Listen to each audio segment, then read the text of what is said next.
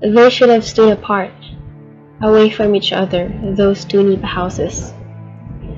There should have been a lofty impenetrable wall between them, so that they should not stare so coldly, so starkly at each other. Just staring, not saying a word, not even a cruel word. They stood there on the roadside, they two alone, neighborless but for themselves, and they were like two stealthy shadows, each avid to betray the other. From the road these houses feared no enemy from the length, from the dust of the road. They were unfenced, but of each other they were afraid. But something happened, and the fence was built. Two women had built that fence. One of them, Aling Biang, had caught her husband with her neighbor, Aling Sebyong, one night.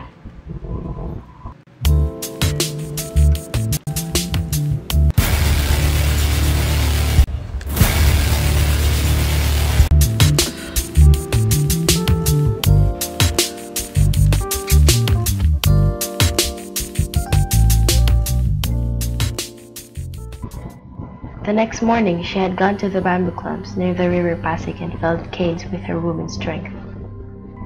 And the next morning, she began to build the fence. Her husband noticed her, but said nothing. But by noon, Aling Biang was driving tall bamboo splits into the narrow ribbon of yard.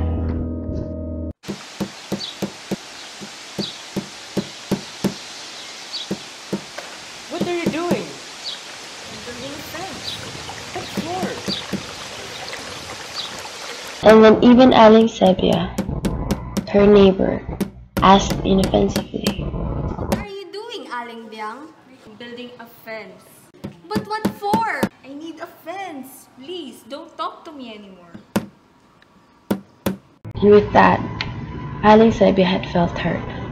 She too had gone to the bamboo clumps to fell canes, and then she began to thrust them into the ground, same straight line as Aling Biang's, but from the opposite end. Not long after the completion of the fence, Aling Biang's husband disappeared and never came back. Aling Biang took the matter passively and made no effort to find him. She had become a hardened woman.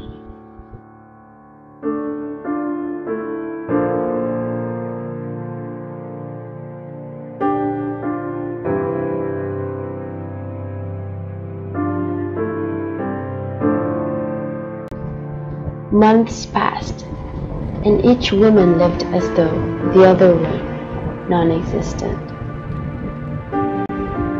One afternoon, Aling Biang heard cries from Aling Sebia.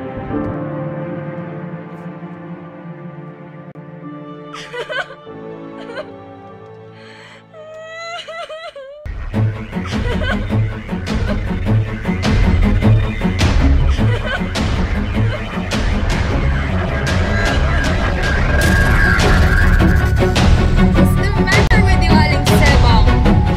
Biang, please go to the town and get me a hilot. Why? What do you need the hilot for? I am going to deliver a child. I am alone.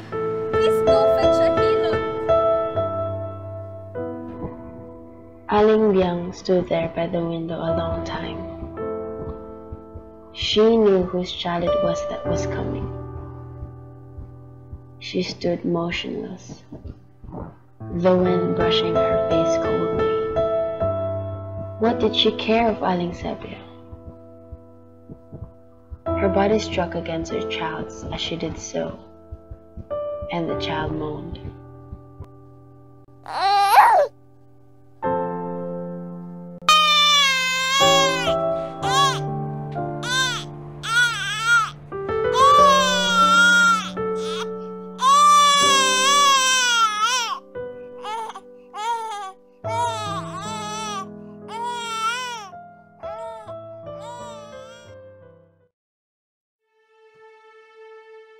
The fence grew moldy, and inclined to one side. The child of Aling Biang grew up into a sickly boy with hollow dark eyes and shaggy hair.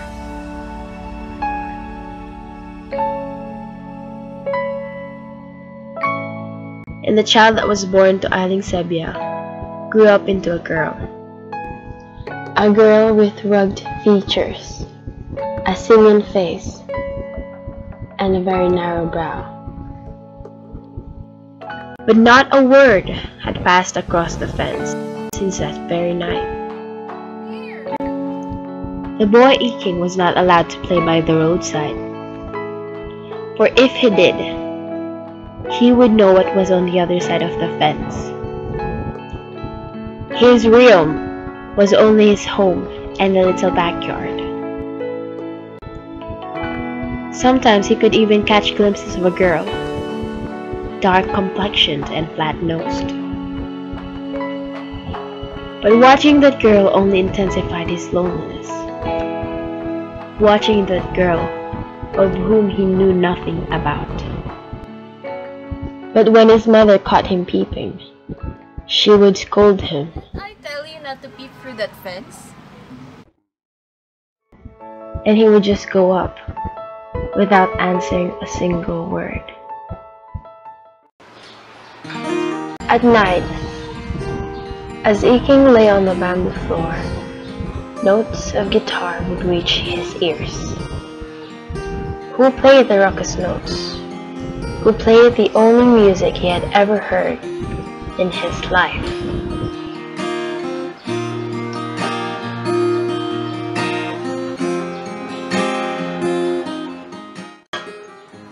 Are you feeling cold, Iking? Here.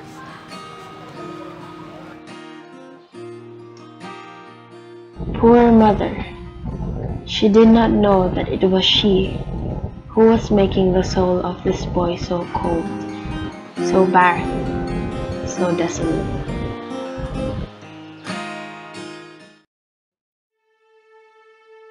Come now, Iking. Let us now sleep. I want to sleep by the door, Nanay. I want to sleep alone. I'm 15.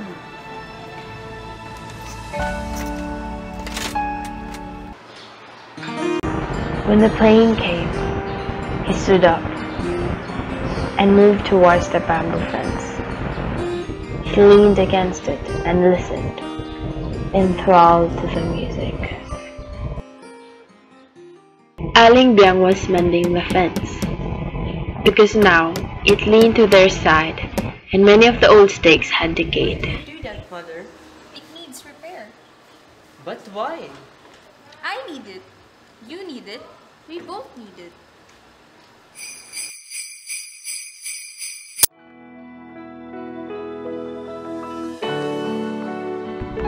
And tonight was Christmas Eve, Iking's Christmas Eve. He must be happy tonight.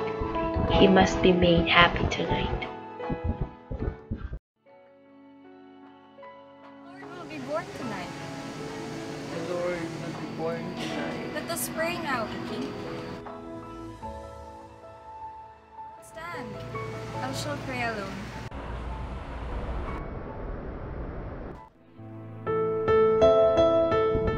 At 2 a.m., Iking's eyes were closed, and his hands were cold. His mother wept. His heartbeat was no more.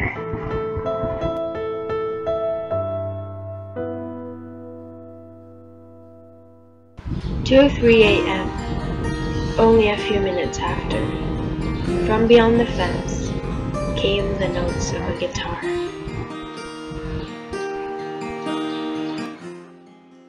They are mocking. Who would play at such a time? Now that my son's dead? But she saw only the fence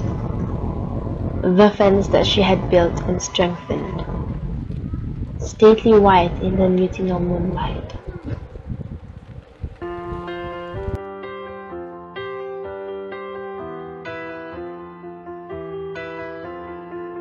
I'm clumsy in my head. head's a mess, 'cause you got me growing taller every day.